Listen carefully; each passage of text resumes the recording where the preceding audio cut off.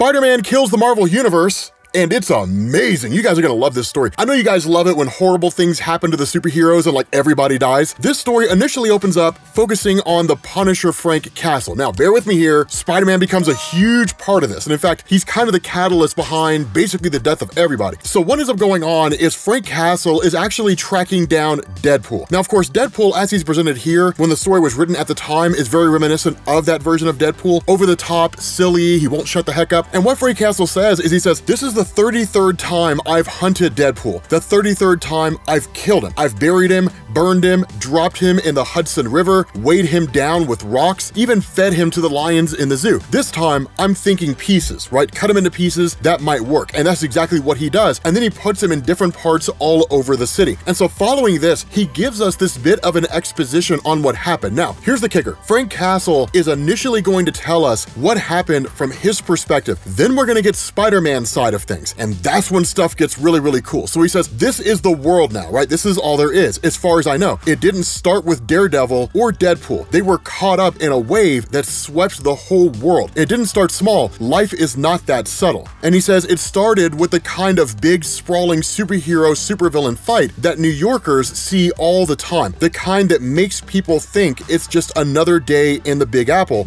Only it wasn't. And so what ends up happening here is that in the midst of what's basically a sporting event, Spider-Man shows up fighting Rhino. The problem is, once he overtakes Rhino and attacks this guy and basically subdues him, he starts screaming about how like the meat is his, right? And just starts like eating Rhino, like literally consuming Rhino on the spot. No, this is not Marvel Zombies. And so the Fantastic Four ultimately step in and they subdue Spider-Man. And so the initial indication here is that Spider-Man having his faculties, basically being able to think reasonably, so he is, by all standards of measurement, his normal self with a kind of reduction in his intelligence. Of course, Reed Richards being the smartest person in the Marvel Universe, arguably, people start asking him questions. And what he says is that Spider-Man's not any kind of a mindless killer, right? He can think, but his higher reasoning functions have basically been disabled. He's been reduced to a more primitive state, kind of a cannibalistic predator, and he's effectively just become simplified. Now, Spider-Man basically being held by Reed Richards allows Reed to examine his blood. The problem with this is that everybody believed that Spider-Man's actions were a one-off. And then Frank Dukes, the Blob, walks into a diner and eats everyone there. And then following that, things start to go south, right? Frank Castle says the next day, a school bus full of kids went on a killing spree in a shopping mall. By the end of the week, the staff at a Philadelphia donut shop formed a tribe and declared war on the coffee place down the road. The women of The View went after the audience with knives. Daredevil killed and ate a couple of nuns, stringing their finger bones on a necklace that he made from a rosary. By the time people knew there was a problem, there was no time left to stop it. The news feeds kept going on for about 10 days. By the end of it, hysterical stuff, religious stuff, and then nothing. And then he says the internet went dark after about a month. By then, most of the power companies were folding. People panicked, but there was nowhere to go. The plague was basically everywhere, and it wasn't at the same time. People, whenever it wasn't in a location, people brought it there. And so he says, at first, we tried to capture and control. Then we had to start killing people. Later, it was all we could do to stay alive as the infection spread. And every day was a bad day. Every choice was a hard choice. He had to kill Captain America. Susan Storm took out Franklin and Valeria, which is really kind of Marvel's way of nipping Franklin in the bud, right? I mean, he's a kid that has the ability to warp reality. One of the things that Frank Castle muses about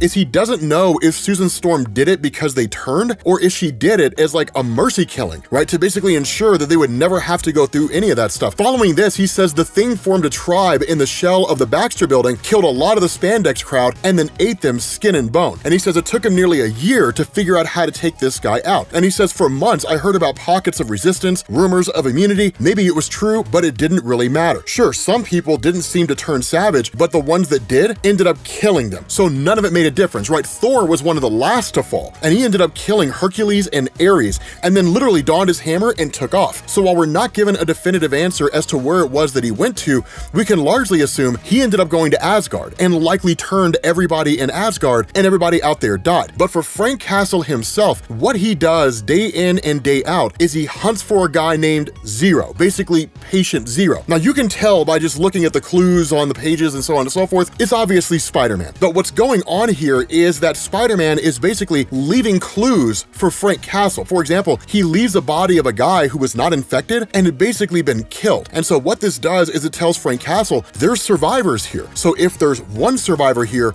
there's more. That's what Spider-Man's telling him. So it's kind of, you know, follow me, right? Sort of leading him into the darkness. And so Frank Castle goes as far as to sort of muse how all this happened in the first place. And what he says is that in his time when he was doing Frank Castle Punisher stuff, right, just acting and never really thinking, that word had reached his ears of what basically seemed to be an arms deal that was going down. And that all he really heard was like small and portable, so he assumed it was a suitcase nuke, specifically because it was like some Russian underground criminal bosses who were basically meeting for this exchange. Frank Castle, basically being an idiot, shows up and shoots the place up, guns everybody down. Come to find out, what was actually in this briefcase was a substance called Survivor 118. And what this was designed to do was basically allow humanity to achieve some measure of post-apocalyptic life in the aftermath of like a nuclear fallout. So in the face of humanity facing some sort of a pandemic or some kind of nuclear fallout in the aftermath of nuclear war, this substance was devised to basically rework the structure of humanity. When Frank Castle shot all these guys up, he was blasted with a huge dose of it, and that seemed to basically make him immune to the initial plague. But in turn, the liquid itself seeped into the water and the sewer systems, which in turn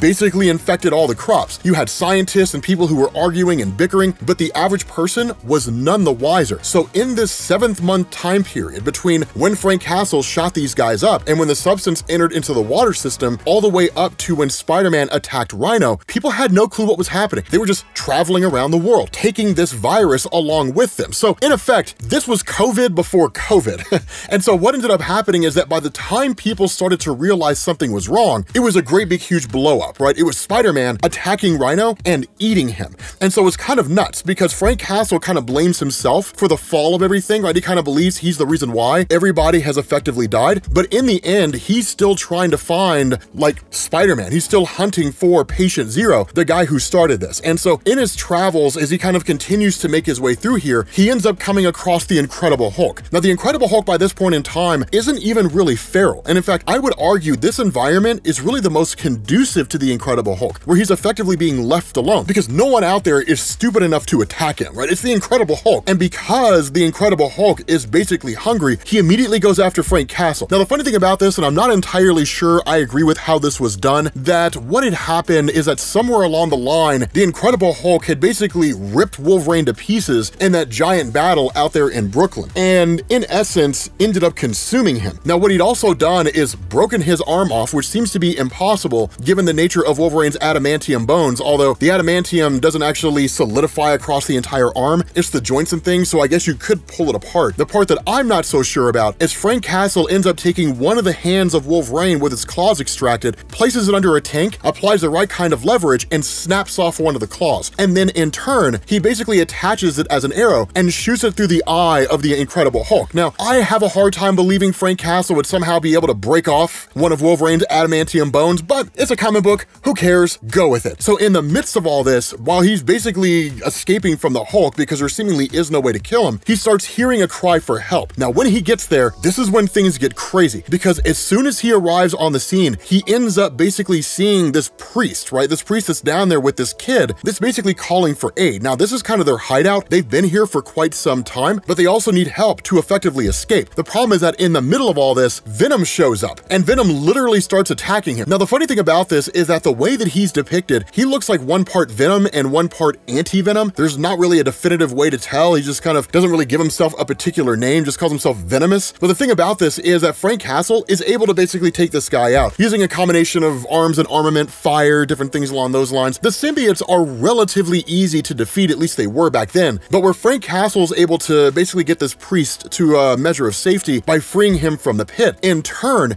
you end up finding out it was a ruse. It was basically a trap. These guys were led here, right? They were basically forced here by Venom, but when Venom was destroyed, the second guy showed up, which is basically Deadpool, who has essentially returned. Now, it doesn't immediately happen right off the bat. Instead, Frank Castle ends up leading the priest and the kid back to his base of operations. And what's so interesting here is that the priest despite everything that's going on, while he is a little bit cynical due to some of the decisions that he's had to make, what he also has, I guess maybe by virtue of his own religion, is still a belief in the sanctity of life. And so in telling his part of the story, what he says is that before everything popped off, he basically ran a soup kitchen. But somewhere along the line, an infected person showed up. Everybody else became infected, and it drew even more infected. And so basically, the whole place turned into a slaughterhouse. Now, he tried to find people and help them where he could, when he could, and he said even at one point, he had hundreds of people that were being kept safe, right? They were being protected by all these different cannibals that he had helped to basically rescue. And during this time, he had to do things like kill people. The priest approaches Frank Castle from this perspective that he's quote unquote doing the Lord's work, which is to say, getting rid of all the infected to make the earth a better place for the uninfected. The reality is, it's anything but. The priest does not really understand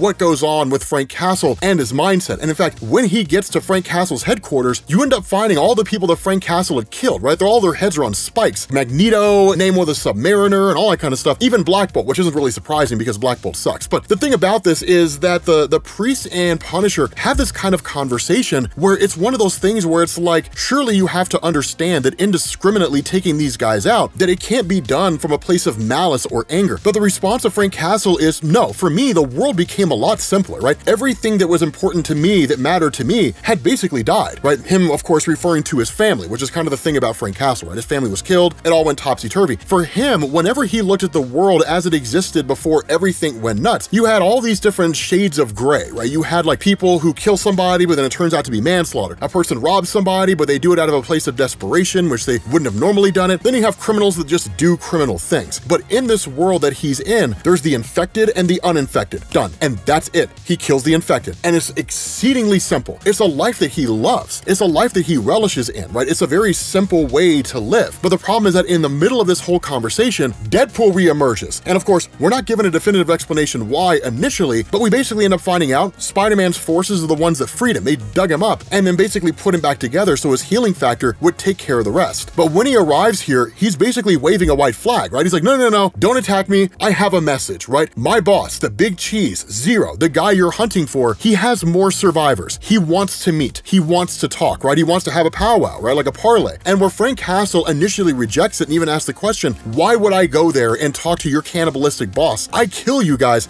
The response of Deadpool is, no, you don't understand.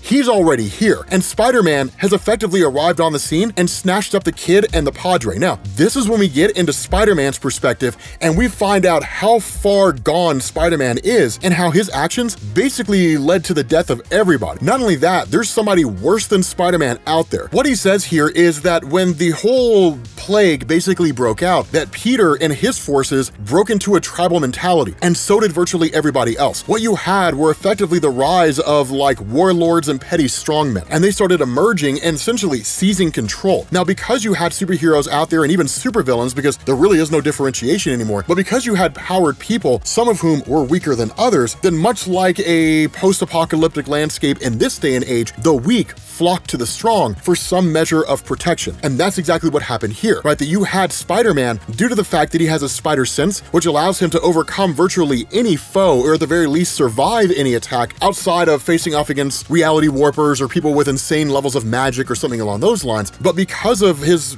capabilities, he was able to outmatch and outclass a majority of people out there. So just by Spider-Man on his own, he cut a swath through pretty much the entirety of what remained of those people who had powers and were infected. Not only that, we get one of the most haunting aspects of this, and I'm curious to see how you guys feel, because anybody who's read this story is like, oh my god, I know what's coming. Yes, you know what's coming. When there's this giant battle that went on, right? Peter Parker and his guys, what he said is that there's seemingly somebody behind the scenes who was pulling the strings, that was pitting all the different tribes and those survivors against each other, driving them into conflict to basically thin the herd, right? To kind of clear the landscape for them to seize total control. But what had happened here is you did have kind of a handful of humans and superhumans who had survived and had never become infected. Iron Man, Captain America, so on. Now, Captain America eventually did become infected, but at this point in time, he was not. But the problem here, and even what Frank Castle says, is he says the last wave of uninfected heroes stepped up to help. Iron Man, Captain America, Wolverine, a few others. These would have been legendary battles, but no one's writing history books anymore. Those that didn't fall in the battle fell to the bug. Iron Man thought he was safe in his climate-controlled suit, but why would he get a free pass? Locked in a tin prison, Stark screamed for 5 whole days. Literally, what happened here is that when everything started shutting down, right? And when Frank Castle refers to as the bug, all we can really indicate here or really infer is that it's just kind of either a technological glitch or power just shutting down to everything. But by whatever manner and whatever means, Tony Stark was locked in his own Iron Man suit. He was stuck. His suit became a tomb and he died in it, just screaming for help, and nobody could get him out. It's a fate worse than death. It's pretty bad. But what happens here is that basically Spider-Man reveals that the person who's kind of been controlling things behind the scenes is what's called the King of Death. But the thing about this is that he's not just some arbitrary guy who does things, that he is incredibly intelligent and incredibly cunning and incredibly ruthless. He is hardcore. And so what ends up happening is a deal is struck between the two, that what Spider-Man says is, if you travel to the King of Death and you get my mate, bring my mate back to me, then we will have a cease and desist, right? We will not attack you. We take Manhattan. You can have the rest of the world. Without the King of Death, all those forces out there will fall into a state of disarray. You'll be able to continue your campaign of killing people. They'll be scattered, leaderless, and divided, so they'll be easy to pick off because they won't have any kind of a unified front. You will effectively win, right? All I want is for you to get my mate, and I will give you the survivors. And so ultimately, Frank Castle says, deal. And so what he ends up doing is he goes out there into just the kind of wilderness, if you want to call that, the urban jungle, but he's also accompanied by Deadpool and a couple other people who were sent by Spider-Man to assist him in his efforts. Once they get to the prison of the King of Death, Frank Castle essentially snipes a few of these guys who are out here, seeing all these survivors, and then realizes it's a trap, that these survivors that were put out there, they were put out there as a distraction, basically to lead Frank Castle into just kind of jumping into doing things first and not thinking, because that's Frank Castle's MO, right? He sees, he shoots, he asks questions later. And so by taking advantage of that, it allows these guys to essentially attack him. And so in that moment, they're able to subdue Frank Castle and take out basically the forces of Spider-Man, albeit minus Deadpool, right? That guy, of course, continues to survive. Frank Castle tries to throw some grenades, but then he ends up finding the mate of Spider-Man, who of course is Mary Jane Watson. Not only that, while these initial, I guess this first wave of infected were destroyed, the second wave steps in, they overpower Frank Castle, but this time it's also the King of Death, who's revealed to be the Kingpin. Kind of a perfect antithesis to Spider-Man, right? Of course, Kingpin is incredibly intelligent. He's incredibly ruthless. He's cunning. He's a great villain, probably one of the greatest villains that Marvel Comics has ever had. Now, of course, because the King of Death, because Kingpin wants to expand his sphere of influence, but Spider-Man and his forces are the thing that stand in the way, Frank Castle is able to kind of help get some of the survivors out of there to basically get them away as fast as they can. And then in turn, you basically have him being subdued yet again and then taken prisoner. And so once he's being held up by the King of Death, the first question he asks is, where's Spider-Man and his forces, right? Where's Zero, as this guy is known? Give me his location and I will wait a little while, but I mean, I'm still gonna eat you, right? I won't make it as painful as it could be. Now, of course, Frank Castle refuses to spill the beans because his loyalty is to the survivors that Spider-Man still has. It's very altruistic in that way, right? All those innocent people out there are counting on Frank because Frank knows that if he dies and if Mary Jane Watson dies, all those people, all those survivors, they're just gonna be food. They're gonna be eaten. And like, that's really all it is. And so in response to this and the fact that he will not give any information, Kingpin basically starts torturing Frank. Now, of course, Frank has endured all this stuff time and time again. So I wouldn't say it's nothing for him to endure. It's nothing that he can't handle, right? Nothing that he's incapable of dealing with here. And so in this moment, when all of this is happening, the priest alongside the kids show up with like all these guns, believing that like they can help Frank Castle. Of course, they have no idea what they're doing. They're immediately captured. They're thrown into the prison camp with everybody else, and like, that's it. Kudos to them for trying, right? I mean, I don't want to like dismiss them, right? Like, you idiots, you know, you shouldn't have tried in the first place. No, kudos to them, right, for having the courage to try to pull it off. But they were subdued incredibly fast because they're not trained killers. Now, of course, the next thing that the King of Death does is he in fact threatens to kill Mary Jane, but she even tells Frank, do not tell him the location. I would rather that my mate lives on and the survivors survive than anything, right? I'll take myself out and that'll be it, right? Like, I will sacrifice my life for the man that I love. And so while Deadpool is one of those people who's being kept in a prison and being monitored by the Red Skull, because the Red Skull's kind of an idiot in this reality, right? Now that he's infected, he's not as intelligent as he normally is. Deadpool's able to kind of goad him and then attack him, take his key, free himself, grab all his guns, and then go to the aid of Frank Castle, right? He overcomes these guys quite readily, frees Frank Castle, and then in turn, Mary Jane Watson actually sees what Frank Castle is about. From her perspective, Frank was here to rescue her and basically help the survivors live under the control of Spider-Man, right? He would free them all because it was genuinely the right thing to do. This guy draws his guns and kills everyone indiscriminately, right? I mean, the survivors, of course, survive, but all the infected, anybody who's begging, anybody who's asking for aid, anybody who's saying, wait, you know, I surrender, no quarters given. They are all eradicated with swift vengeance, right? I mean, it's Judgment Day here, guys. Like, I mean, this is the hand of God, right? Just sweeping over this camp. That's what Frank Castle is, man. This guy is the wrath of God in human form. And in fact, even when the King of Death is basically injured and is literally just kind of there, and I wouldn't go as far as to say begging Frank Castle, but saying like, I know you, right? I know what you want me to beg. Frank won't even let him finish the sentence. He just executes him on the spot. And like, that's it. From there, he grabs Mary Jane Watson along with the priest and the survivors and then takes them back to Spider-Man's camp, with Mary Jane Watson being rescued and Spider-Man, of course, being able to reunite with his mate. Now, the crazy thing about this is, in turn, he has this inner monologue, right? Which is very reminiscent of Punisher Born, right? For those of you guys who remember that story, where he basically sold his soul to the devil in the Vietnam War and eradicated just a massive number of people. He says, the happy reunion, a real hallmark moment. And Spider-Man chimes in and says, you keep bargain, bring back my mate, my family. And then in turn, Mary Jane says, I'm sorry about what I said back there. You are a good man. You saved us all. The response of Frank is to pull his gun, and he executes Spider-Man on the spot, right? Just kills him right there. And like, that's it. And then when the question of the priest is like, for the love of God, why would you do that? The response of Frank is, because I don't make deals with monsters. He's a bad guy. He killed people. He wiped out most of the Marvel Universe. That guy needed to die. And that's just the way that it is. The survivors are good guys, the monsters are bad guys, and there is nothing in between. That's it. It's just this extreme perception. And so following that, Frank Castle basically puts the survivors on boats where they end up swimming over to Brooklyn, I believe, one of the other 5 boroughs. And then in turn, his response is like, this place is not a place for survivors. It's not a place for the innocent, right? This is a place of monsters. This is a land of wolves, and there are nothing but wolves here. But with that being said, guys, we're gonna bring this to an end. Let me know what you guys think down in the comments section. Thank you all for watching, and I will catch you all later. Peace.